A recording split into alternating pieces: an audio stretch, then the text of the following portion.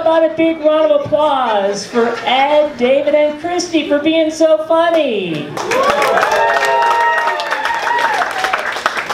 And how about a big round of applause for our sound tech Lance for showing how funny he is by bringing me up to Dude Looks Like a Lady.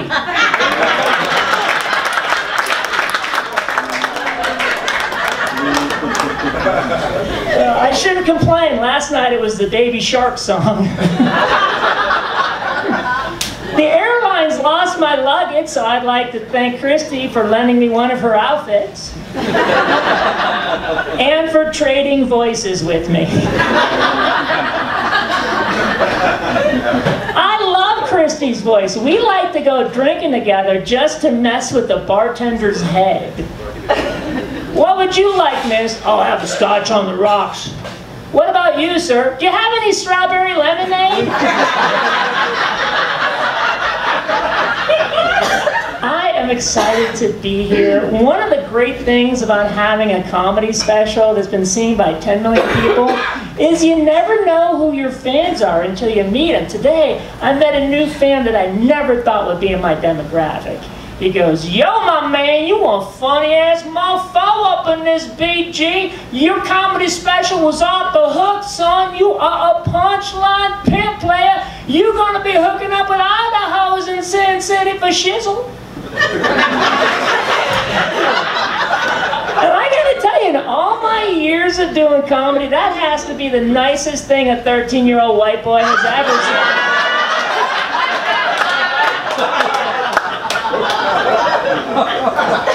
Last time I went to Office Depot, I asked one of the stock boys where the ink cartridges were, and he said, "Can't you see I'm busy?" So I say, "Can't you see I'm Chad from the regional office?" He goes, "Oh, Chad, I'm so sorry. What can I do for you?" I go, "You can get me 2 of this number ink cartridge, charge it to the store account, and as a thank you, take the rest of the day off with pay." He goes, "Oh, Chad, you rock, bro. How am I ever going to thank you?" I go, "Don't worry, you'll have plenty of time to thank me tomorrow."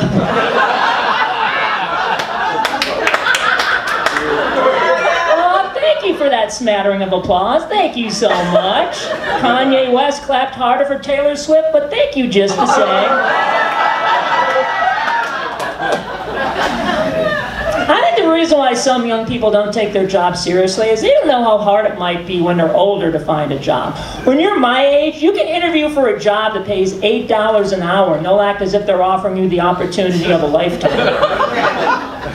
So, Jeffrey, what makes you think you have what it takes to become a valued member of the Domino's team?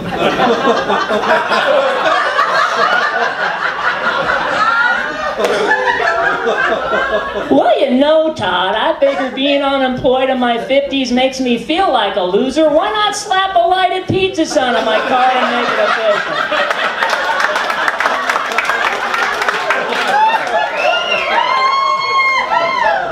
I know I'm Domino's material. You know I'm Domino's material, but gosh dang it, let's show the world.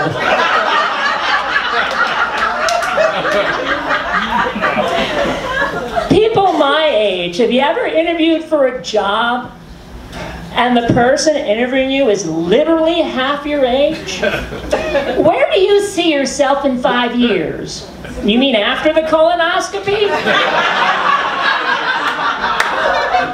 I see myself checking back in with you to see if your car insurance has gone down yet. Liberty, liberty, liberty. As much as I hate people who phone in it at work, I also hate people who lay it on too thick at work. I stopped at my local Toyota dealership to check out this Dodge Challenger they had on the used lot, and this guy was like, you know, he was trying way too hard. Well, hey, Chief, what do I have to do to get you to drive home in a new car today? I was like, I don't know, go drop a deuce and leave the keys on your desk?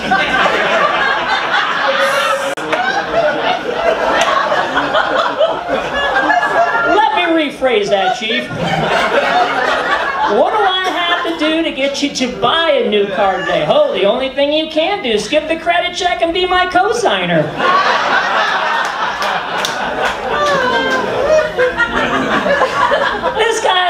my Toyota Corolla and said, hey, buddy, we need to get you into a Camry because, you know, Toyotas are chick magnets. I was like, yeah, beautiful women keep hopping in my backseat thinking I'm their Uber driver. Are you Gustavo? I am now. Well, buckle up, because this is going to be one heck of a one-star ride, sister.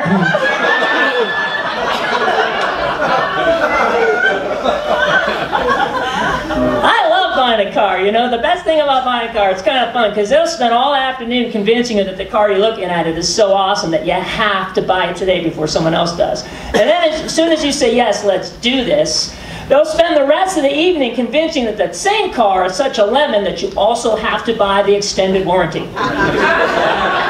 That's like trying to get a woman back to your place by telling her what a nice guy you are, and then when she goes, okay, let's go, you say, you might want to bring some pepper spray just in case. If you don't have any, I can sell you some.